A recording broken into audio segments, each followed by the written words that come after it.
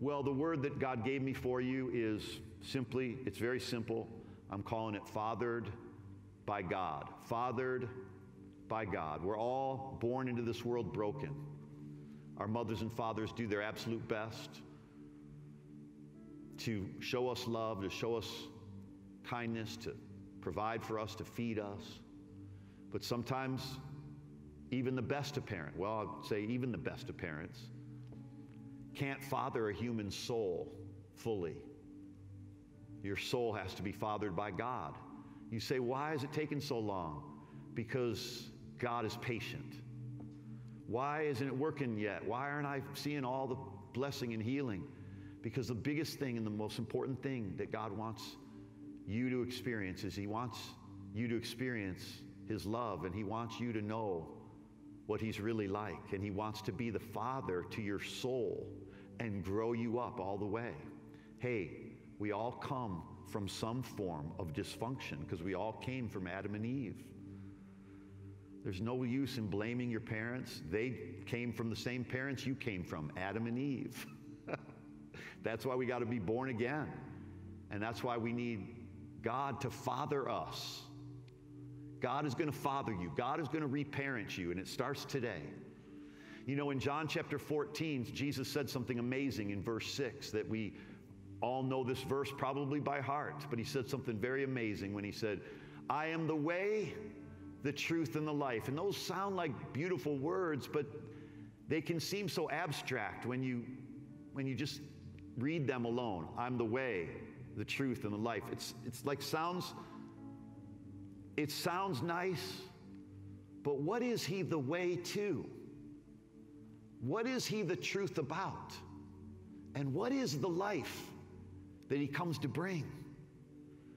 Notice what He says in the next part of the verse. No one comes to the Father except through me. Because Jesus becomes the sin offering for your sin, for my sin, so that the sins that we've committed and the sin that Adam committed is no longer standing in the way, separating us from God. When Jesus says, I'm the way, He means I'm the way to the Father. When Jesus says, I'm the truth, He means He's the truth about what the Father's really like. When He says, I am the life, He's saying, I am the life of God. I bring you the life the Father intended you to bring. The thief comes to steal, kill, and destroy. But I've come to bring you life in abundance to the full till it overflows. But He came to bring us to the Father. When He says, I'm the way, He's not just the way to heaven. Yes, He is the only way to heaven. But what makes heaven so great? The Father. The Father is there. Jesus is the way to the Father. The goal of salvation is to be restored to the Father. The goal of salvation is that God wants His family back. God wants His kids home. God wants His sons and His daughters to be everything that He created them to be. He wants His sons and daughters to receive His inheritance and to show His heart to this broken world that is brokenhearted and desperate to find hope, and they're lost in their way. They're lost in their way. In John chapter 5, verse 19, look at what Jesus said. He said something very powerful. He said, truly I say to you, the Son can do nothing of Himself unless it's something He sees the Father doing. For whatever the Father does, the Son does in like manner. God is showing us here the blueprint to living is to have a Father that we can follow the pattern of, follow the manner of. Jesus Himself says, I can do nothing on my own unless it's something I first saw the Father doing. No wonder the devil attacks the fatherhood of society. No wonder the devil uses entertainment to make fathers look bad. Now, mothers are great, and they should always look good, because mothers are amazing, and we all got here through one. Amen. But it takes a father too. And God wants us to see his father heart of protection, provision, purpose, destiny, identity. And Jesus himself said, I can't do anything unless I see the Father do it. The Son does it in like manner. He's saying the Son has a model too. The Son has he has footprints in front of him to show, Jesus says, to show me the way, is the Father. I only do what the Father does. For the Father loves the Son and shows him all things that he himself is doing. And it says in verse 20, and the Father will show him greater works than these, so that you will marvel. God wants to show himself to you in such a way that you will marvel. The Father wants you to know him in such a way that you will marvel. The Father wants to show you his love. He wants to show you his power. He wants to show you his greater works so that you will marvel. God wants us to live a life of being amazed by our Heavenly Father, being in awe of our Heavenly Father, being marveled. This doesn't sound like a God of wrath to me. This doesn't sound like an angry God. This sounds like an amazing Father. And he is. You know, this world is broken, doesn't have any models, has very few models to marvel at, patterns of fatherhood. The devil has been hard at work to destroy the home, to destroy the father, to get the father away from the children. And if a father's abusive, obviously, that father does need to be away from his children. But you understand the breakdown of the fathering of society is why we have the problems that we have in this world. The breakdown of the fatherhood of society is the cause for all the pain and all the trouble and all the hatred and all the anger and all the violence, and all of it comes from the breakdown, the brokenness of the fatherhood of a society. There's an island in the Alaskan region that tourists go to, where they have this one particular area of a wilderness where you have to go through this marsh to get to the other side. And tourists love to go because of what marks this trail. Is it's a marked trail, and it's filled with massive footprints with a stride of about 2 feet between them, pressed down into the marsh and making a path through the wilderness, making a way where there was no way. And what is so impressive to the tourists who see this, it's a marked trail, and the footprints are created by bears. For hundreds of years, those footprints have been there. For as long as bears have been on that island, they have taken that path through the wilderness. And the little cubs, the children bears, follow their elders, putting their little cub feet exactly into the footprints that are already there. Exactly into the footprints that are already there. For hundreds of years, this has happened. What is happening is those little cubs are learning the way through the path to the other side, to food, to survival, by following the path that the Father's footprints has already placed inside that marsh and in that wilderness. Without those footprints, the cub bear would get lost. Without those footprints, the cub bear would die of starvation. But the footprints are there because God has put instinct into animals to know how to follow. And we can learn a lot from this path. You see, in life we are born insecure. We need footprints in the journey of life to follow. We need fatherhood to follow. We need footprints to go before us or we'll be lost. We live in a generation of men and women that are lost themselves, and they have children that now are lost also in the way because they haven't found their way yet. There's so many adults who really aren't adults yet. They need to be refathered by God. It's lacking in our world today, this kind of fatherhood, this kind of modeling, this kind of footprints. We live in a time with very little direction. We live in a time where few fathers are truly showing us the way. We need a marked trail, like those bears had. We don't need more rules. We don't need more formulas. We don't need more to-do lists.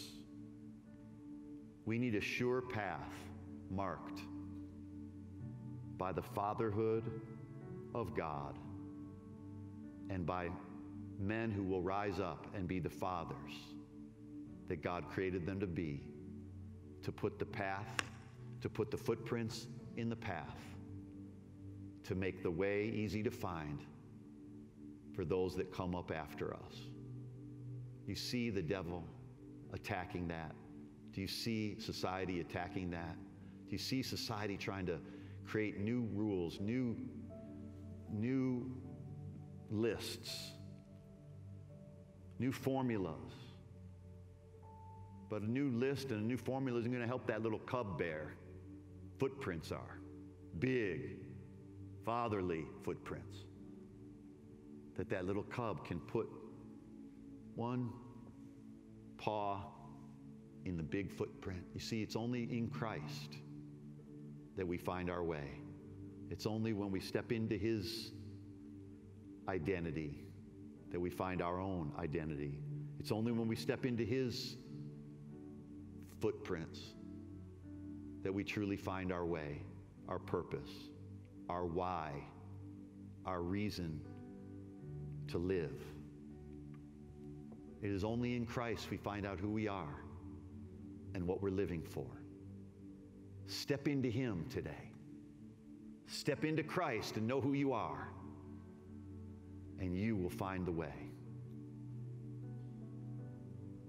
Without the path, without those footprints on the path, the young bears would become insecure, apprehensive, and get lost in the wilderness. And that's what so many people are plagued with, insecurity, and so many different paths they could follow, and so many different directions they could go, so many wrong turns. And God wants to heal you of insecurity. You know what insecurity is? It means to be with apprehension, uncertain of yourself, lacking confidence, insecure. You measure yourself compared to others. You lack this sense of confidence in who you are. Insecurity means to be without a route and without a route. Insecurity means we get our acceptance or our worth from what other people think of us rather than getting our acceptance and our worth from our Father in heaven. Insecurity is a gap between who we are, who God says we are, and who we actually feel like we are. There's this gap between who we want to be and who we feel like we already are, or we feel like we are. It's a gap between how we want others to see us and how we actually see ourselves. There's this gap between what we've dreamed and what our reality is. Insecurity, it creates insecurity. Where does it come from? The word insecure means to be with apprehension. The word secure means to be without care. You know you'll be without care. You know you'll be without anxiety when you know the path. You'll be without anxiety when you're secure in the footprints of Jesus that takes you to the Father. You know you'll be secure and you'll have a path when you're in Christ.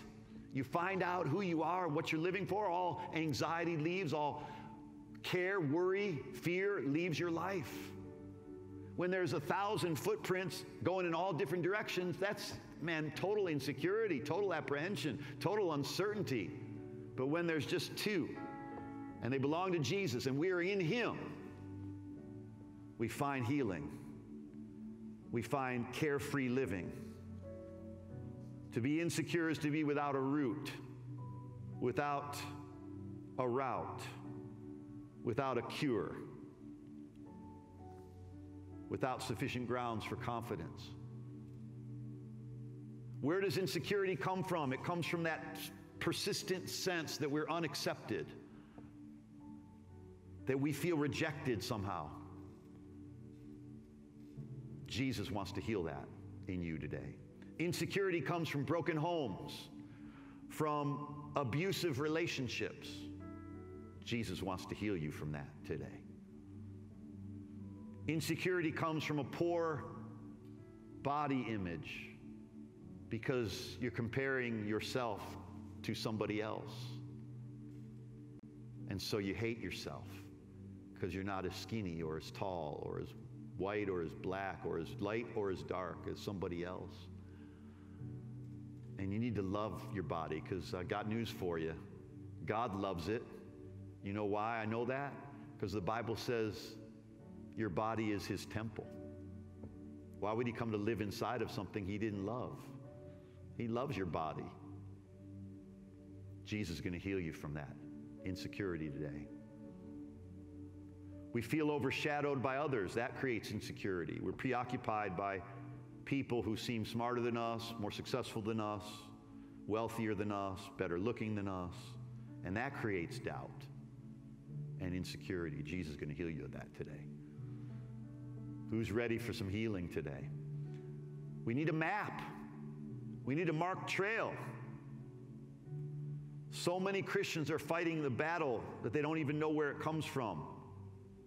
Whether it's in addictions or violence, anger, marital problems, behavioral problems, emotional problems. Where do these come from? They all come from that root of brokenness that we call the father fracture. That somewhere along life, our parents weren't able to fix whatever was broken in us because maybe they weren't able to fix what was broken in them. So we have broken people having more broken people, giving birth to more broken people, and filling the world with more broken people. What's the solution? What's the answer? When 80%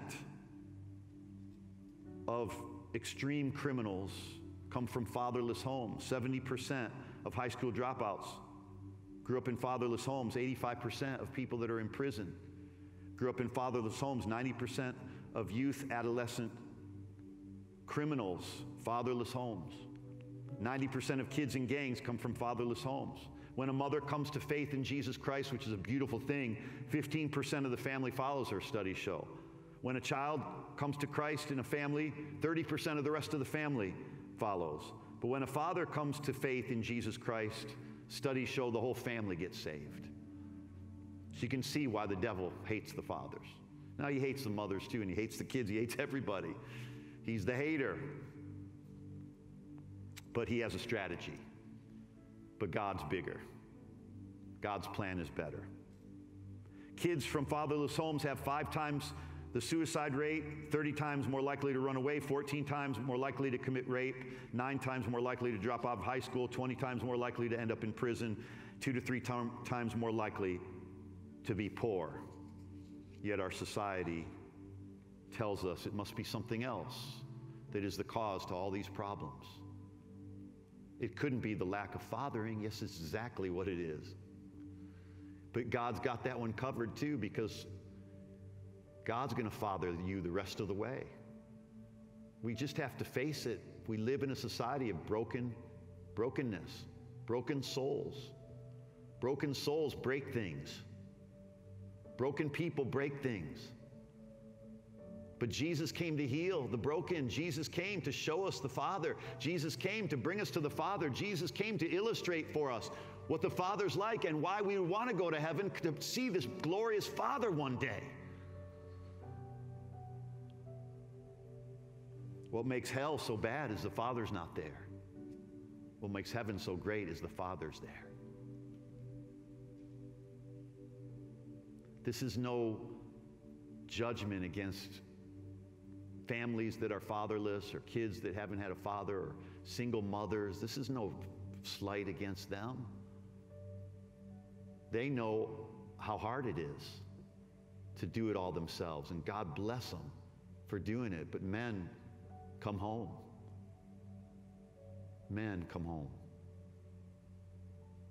Let God father you. That insecurity and why you feel you're not sure how to raise your kids, so some people run from that. There's no shame, but God can heal you. Come home, men.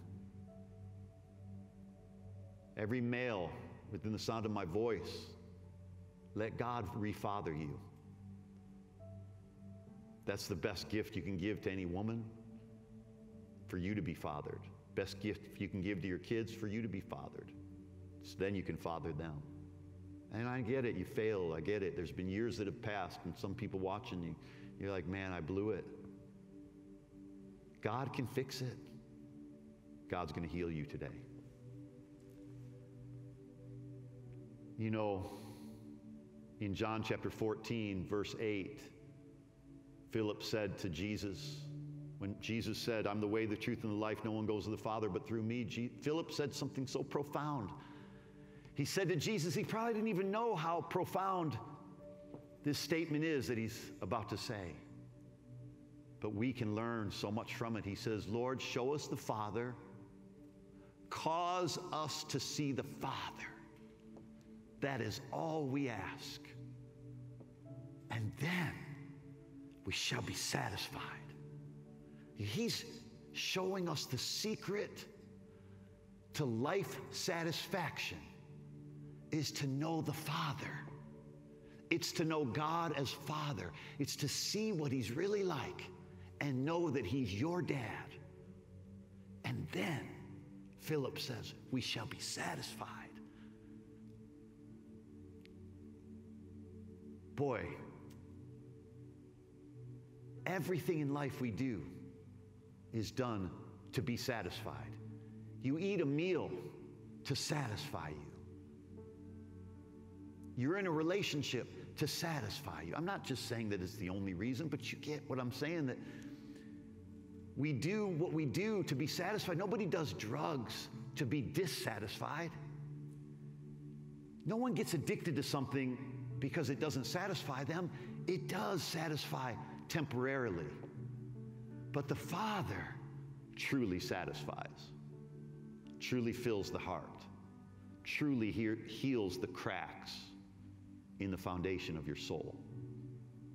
The Father will give you true happiness and bring you complete life satisfaction. Philip said, show us the Father. Wow, when I saw this years ago, I said, that's everything right there. That's it.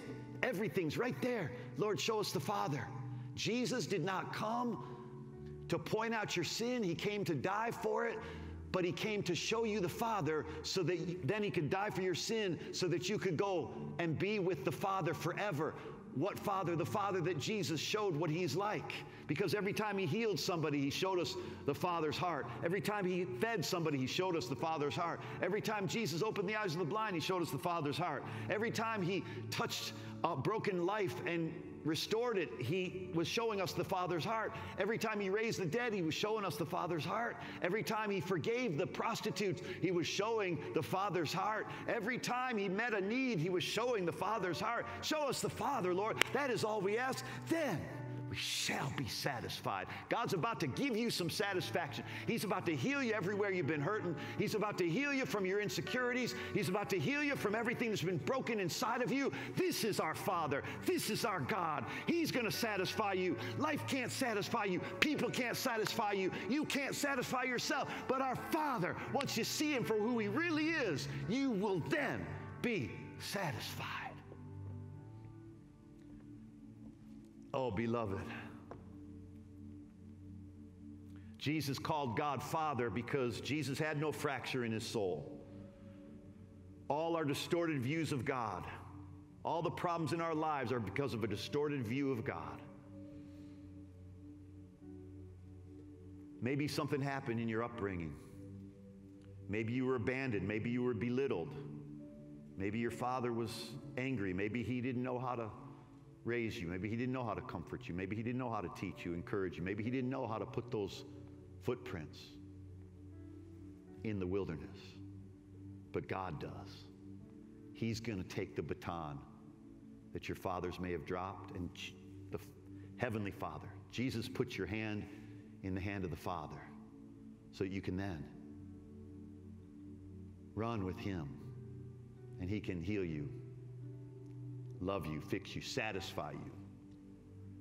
You know, when the prodigal son left home in Luke chapter 15, verse 11, it says the father had these two sons, and the one said in verse 12, right? He said, Father, just give me what's mine and give me the inheritance. In verse 12. In verse 13, look at what it says. Not many days later, the younger son gathered everything he went and went on a journey to a distant country, and there he squandered his estate with loose living. And when he had spent everything, it says in verse 14, isn't it incredible that in verse 12, he's given everything by his father, but only 2 verses later, he has spent everything. Because as soon as he left his father, he lost his way. As soon as he left his father, he lost his why. As soon as he left his father, he lost his life. He lost himself. He lost his senses. Because when you're separated from your Heavenly Father, you've lost you're going to lose your senses. You're not going to know what decisions to make. You don't have those big, bare footprints in front of you. Isn't it amazing that as soon as he left his father, poverty struck him? As soon as he left his father, he made bad decisions. As soon as he left his father, his life had a downward spiral. He wasted his substance, his time, his talents, his treasures with reckless and loose living. No restraint. Why? One reason. He was separated from his father. But Jesus has given us a way back. Jesus has given us the marked trails back to Him. Jesus is the marked trail that leads back to the Father. When the son in verse 17 says he finally came to his senses, and he's like, hey, when he came to his senses, what made him lose his senses? In 3 verses, he had lost all his senses and lost all his money. He was separated from his father. That's what happened. He came to his senses. He's like, man, my father, his hired guys have more than enough bread. They're not hungry. I'm dying here of hunger without him. I know what I'll do. I'm going to get up and go to my father. Boy, if you ever wanted to know what is the will of God in one sentence, I will arise and go to my father. I will arise and go to my father. All of his bad decisions are about to be put behind him through one decision: to get up and go to his father. Wow.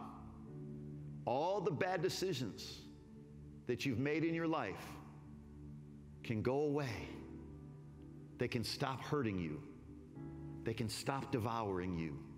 They can stop destroying you with one sentence in your life,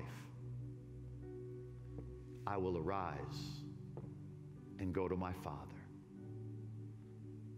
And then he quotes some speech he's going to give me, practices this speech that he's going to give his father. Father, I'm no longer worthy to be called. Just make me. Before he can even give his speech, the Bible says in verse 20, and he arose and came to his father, but when he was a great way off, his father saw him. This is what the Father is like. This is what your heavenly Father is like.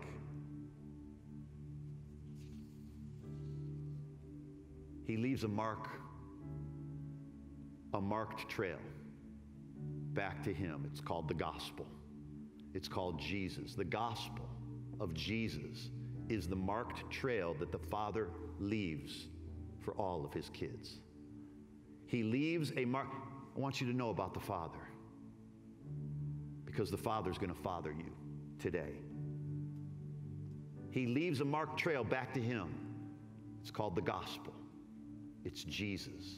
He's the way. You know what else about the Father? He believes in you even after you've made all your bad decisions, after you've lost everything. Your Father still believes in you. Boy, there's something special about when a father believes in their kid. And when the kid feels their father believes in me. This father believed in his son. He's coming back. He was watching. He was waiting. He was looking. And while he was still a great way off, do you feel like you're a great way off of God's will? You're a great way off. You're way off from God's intention. Today you're getting back. God's going to heal that. He believes in you no matter what the current condition of your life is. Next, he's looking for you. It says the Father saw him. The Son didn't see the Father first. First, the Father saw the Son. It's God looking for you. Your heavenly Father is always looking for you. He's always looking for you. He's always got his eye out on you. He's always thinking about you. He's always planning for something good. He's always looking for you. He's always waiting for you. It says, and then it says, and he began to go towards him. His Father had compassion. Not only does he see you, not only is he watching for you, not only is he waiting for you, but he feels what you've gone through. It says he had compassion. He felt love. He felt compassion. He felt empathy. This is what your Father has. Whatever you've been through, your Father knows it. Whatever you've been through, your Father loves you still. Wherever you failed, the Father still has compassion on you. He sees you, and he doesn't say, you stupid kid. He sees you, and he has love and compassion and mercy and pity and passion for you. And the Bible says he ran. I want you to know something about your heavenly Father. He doesn't walk towards you. He doesn't move slowly towards you. He's in a hurry to hug you. He's in a hurry to welcome you. He's in a hurry to come get you. He's running. He's running. You can run, but he's going to run after you. You can run away, but he's going to keep running and keep running and keep running until he puts his arms around your dirty soul and falls on your dirty neck and kisses you. And the Bible says when it uses the word kiss there, he kissed him over and over and over. The first kiss was, I love you. The second kiss was, I forgive you. The third kiss was, I want you. The fourth kiss was,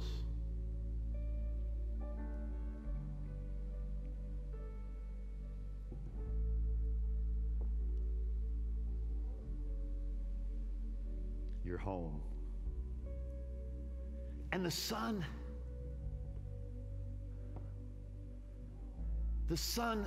starts his speech. He's been practicing this speech for the last few days. As soon as he ran out of money, comes to his senses, man, I know what I'm going to do. I'm going to say this, and I'm going to say this, and this is how so much Christianity is. you got to say this, and you got to do this, and you got to do this, and you got to do this. And he starts giving his speech, and the Father isn't hearing any of it. Verse 21, the Son said, oh, Father, I've sinned against heaven. And before he could finish his sentence, before he could finish everything he memorized, because we see it was a lot longer than this, the Father, oh, I'm not listening to any of that. And he says to his servants, bring the best robe and put it on him, and put a ring on his hand, and put the shoes on his feet, and bring the fatted calf and kill it. Let us eat and be merry. For this is my son who was dead, and he's alive again. This is my son. He was lost, and he's found. And they began to be merry. That's called merry, means being satisfied. Show us the Father. That's all we ask, and then we'll be satisfied. This son, for the first time, really understood what his father was like, and he never wanted to be away from him ever again. He celebrated him. His father celebrated his son. This is what I want you to hear, what the Father's really like. He leaves a marked trail for you back to him through the gospel, through Jesus. He believes in you no matter how many times you've given up on yourself. He's looking for you. Verse 20 said, the Father sees you. He's always looking. He's always waiting for you. He's patient. The Bible says, you say, why hasn't Jesus come back yet? He's patient for the rest of the souls that he wants to give another chance to.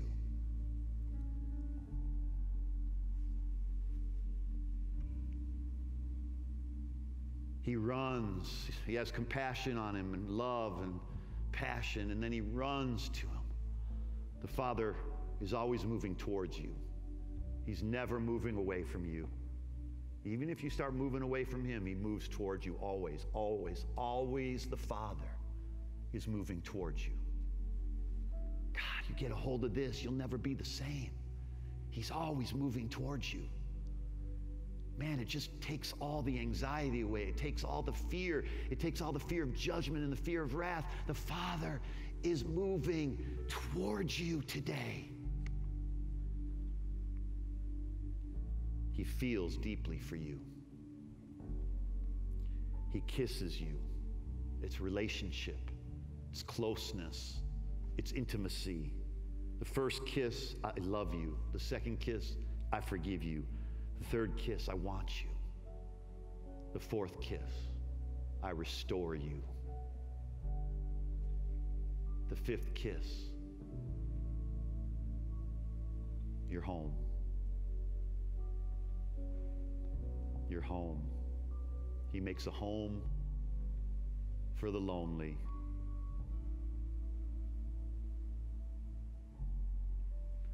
I want to ask you today, you're not home yet. You're watching today and you've never really received Jesus Christ as your Savior and Lord. You haven't taken that, you haven't followed that marked trail that the Father left for you, which is Jesus. Why don't you invite him into your life right now?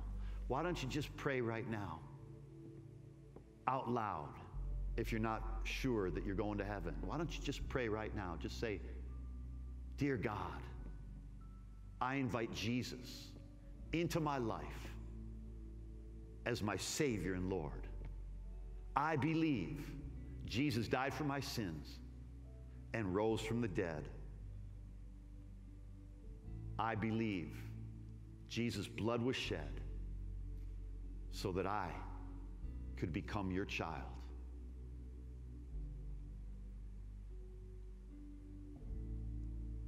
And God says one thing to you, if you just prayed that prayer: you're home.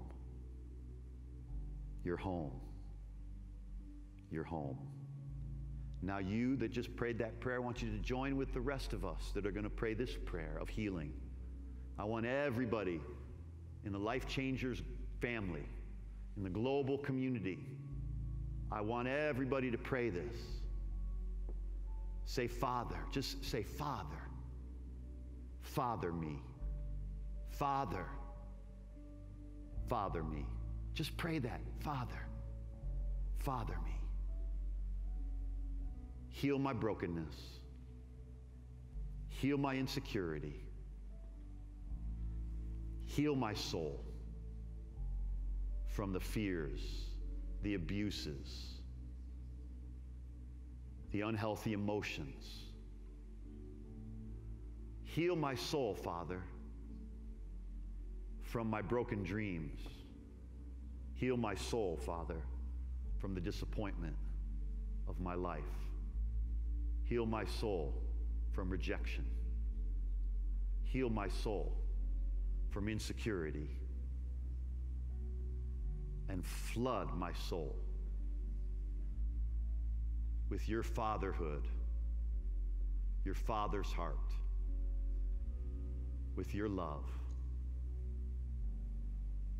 Thank you for restoring me. In Jesus' name. And today I just declare over you, and I pray over you. Father, heal the broken, heal the fractures, heal the wounds, heal the emptiness. Jesus, you are the healer. And Lord, waken us to the why that we're here. For it is in Christ we find out who we are and what we're living for. Lord, awaken each person's identity as a son or daughter of God, so that you can conceive in them their destiny. In Jesus' name, amen. Well, thank you so much for letting me in your home today. Thank you so much for letting me share my heart with you today. I hope you feel the heart of God, and I hope the heart of God is healing you. Happy Father's Day once again to all the dads. You carry the power to heal our culture, our society. Come home. Men, come home. May the churches not be known around the world as just the women, but let it be the men and the women, the boys and the girls, all colors, all nationalities, all ethnic groups. We're united as brothers and sisters through the heart of our Heavenly Father. And everything is going to be all right. I love you guys. I'll see you tomorrow on our daily bread if you join me. I'll see you Wednesday night for a Wednesday night Bible study. If you need anything in between, you let us know. We're here for you. Don't forget, fathers, get those free gifts at lifechangerschurch.com/dad. And don't forget, global family. Sign up and join the church globally online, lifechangerschurch.com/global. And I'll see you soon. Love you guys.